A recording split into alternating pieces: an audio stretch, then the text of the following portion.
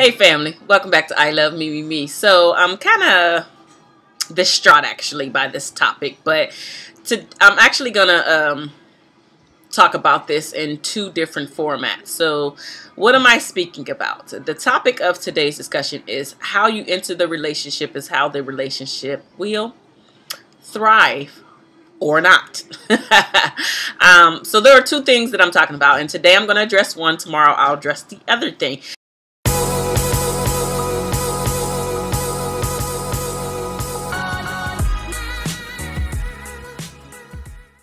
Okay, family, so how you enter the relationship is absolutely how it's going to be.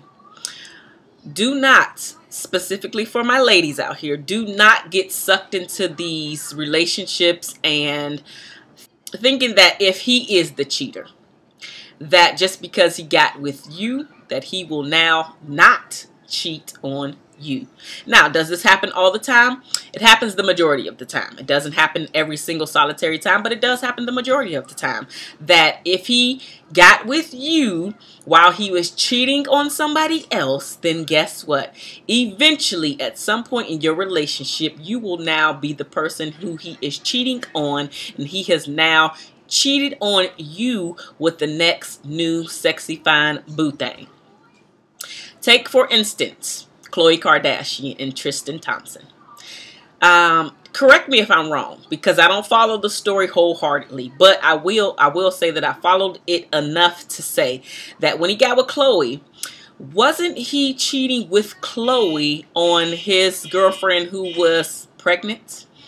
Like 8 or 9 months pregnant. Maybe she wasn't that far along. It doesn't matter, but she was pregnant. So now Khloe is surprised that he was cheating on her while she was pregnant. A few days, at least he got caught, a few days before they had their now daughter, True. That don't surprise me. Sorry. Side note, very happy for Khloe to have her baby, because she is the, if I was to say that I follow a Kardashian, it would be Khloe. She is the only one that I follow on Twitter and Instagram, and I don't even see her stuff a whole lot, but the point is, I really loved her. I'm gonna take it all the way back. I really loved her in what's his name? Lamar Odom. I actually loved their relationship together, and I thought that the whole thing was cute. I'm actually really sad that they didn't make it. I'm really sad that them two didn't have a child, but that's beside the point. Let me get back to the issue at hand. Khloe, okay, as much as I actually like you and I'm rooting for you, sister, you cannot be surprised that Tristan was caught cheating on you right before you had the baby, because how you got into that relationship, again, you can correct me if I'm wrong, but how you got into that relationship, you knew that he had a soon-to-be baby mama. And so it cannot be any surprise to you, my sister, that he decided to find somebody else with a flatter-ass tummy and a round booty to say, hey, whatever his charming line is. So ladies, do not get sucked into these relations, and fellas too, because sometimes y'all know that the woman is in a relationship and y'all just feel like, okay, I'm gonna do her the way she need. I'm gonna dig her down. I'm gonna do all of this stuff, and then she gonna stay with me. She ain't gonna cheat on me like the last one, because if he was doing what he needed to do, then she wouldn't have cheated in the first place. That might have some truth to it, but if they're a cheater, man or woman, doesn't matter. If they're cheaters, because they are a cheater. Has nothing to do, you could be doing everything right. I mean, I've said this story before, but I know this guy, he was basically saying that he was cheating on his wife just because. Like, it was nothing wrong at their house. He wasn't lacking for anything. They was having sex. They had good kids, and she was keeping the house clean, and like his love language, everything was met.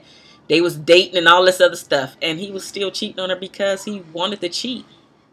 It wasn't anything that she was lacking. She wasn't not doing any of the things that, quote unquote, she shouldn't have been doing, like making sure that the marriage was thriving and everything. She just was with a cheater.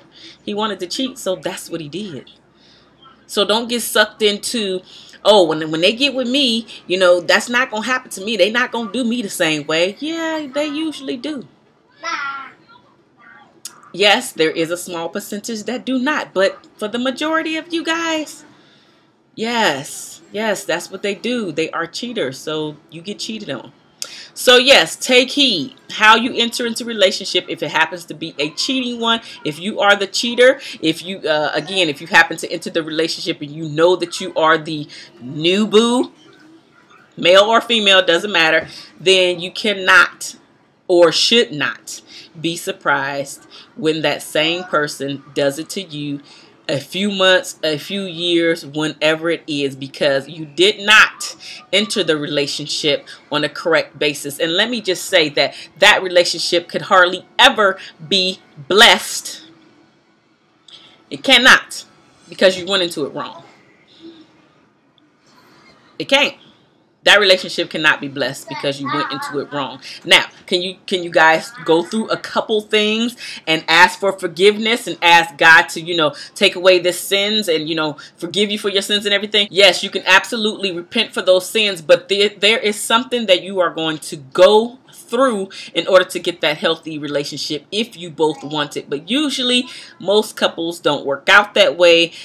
When the relationship starts off bad, it does not get blessed because you are not even sad about what you did. At least the party that was doing the cheating or took the cheating mate or whatever it is, usually you're not sad about it. But then you also wonder why your relationship doesn't work out. All I'm saying is think about it. Now, family, if you need help with your relationship, I would absolutely suggest that you take a look at my online courses. All of that information is down in the description box below. I have a course for my ladies who are absolutely single and you are just trying to figure out this single thing. I have a course for you. It's called Super Single Ladies. Check out that course. It's going to absolutely help you to understand exactly who you are, what you want, what you need, which is a desire from yourself, and when you decide to start dating and getting into the relationship. My second course is for you guys who are absolutely in the dating stages. You need help. You are actually already worked on yourself. You know what you want, need, and desire, and now you're actively in the dating stages, but you're still having trouble in the dating stages to really understand what you need to be asking, what you need to be looking for, etc. That will help you out in the dating stages. And then finally, have a course for you guys who are in long-term relationships or who are married but you need a boost in your relationship. Maybe you have not worked on yourself. You can absolutely take the single girl course or the super single course. You can take that course, or you can absolutely work on your marriage and then at some point go back and take that course as well. I absolutely recommend it. You guys will understand so much about yourselves. Your relationship will absolutely start to thrive, and I would just suggest that you check into it, because again, how you enter the relationship is how the relationship usually is going to go. I will talk to you guys tomorrow about the second thing that I mean by this. Deuces.